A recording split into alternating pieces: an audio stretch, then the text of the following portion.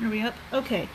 Sorry about that. I don't know what the heck my phone did, but it broke out. So what I'm going to do is take this rubber cuticle pusher and go around the edges and make sure they're real sealed. And if you have a solid and you have a wrinkle, this will help that.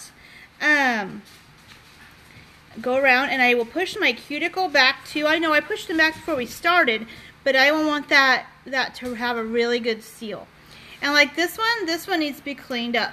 So what I'm going to do, I'm going to go around my nail bed and smooth it out. This tool is amazing.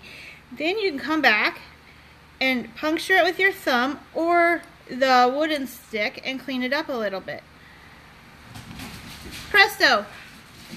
Now, let me do one more since the phone cut out. You pull the top strip off.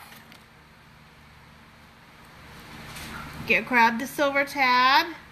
Put it on the little white thing, the backing. And then I'm going to try to line up as good as I can. And I'm going to smooth it out back and forth.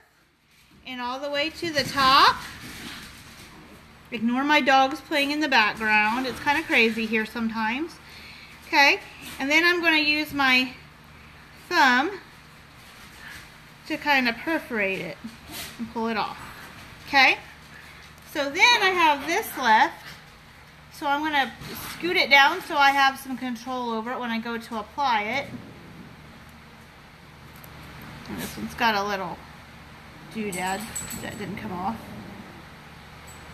That happens sometimes.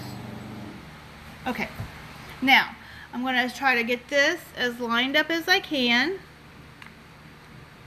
Pull that off, and I'm going to smooth out. Yes, I got it on my cuticle. Darn it! But you can't leave it there because it will lift. But I will fix that in a second. So I'm going to take the rubber cuticle pusher, and go all the way around. And like I said, you can either use your thumb to pull that excess off, or you can use this orange stick.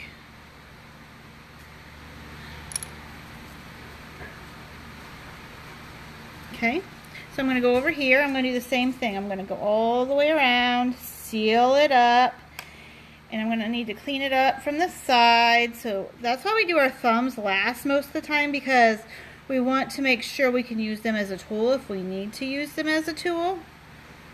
So we just pull the excess off. Super easy.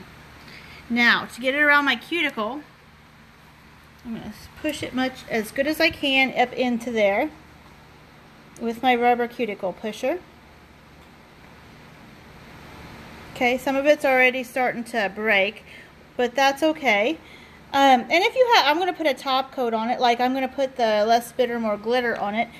So if I don't come out perfect, no big deal. I'm going to have another layer on it. And as we get better at it,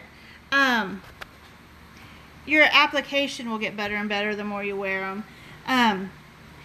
So anyways, let's look. I'm trying to get it off my cuticle.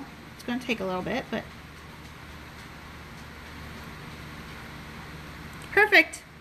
And like I said, if there's any flaws or anything, I'm going to put a top coat on so it won't make much difference.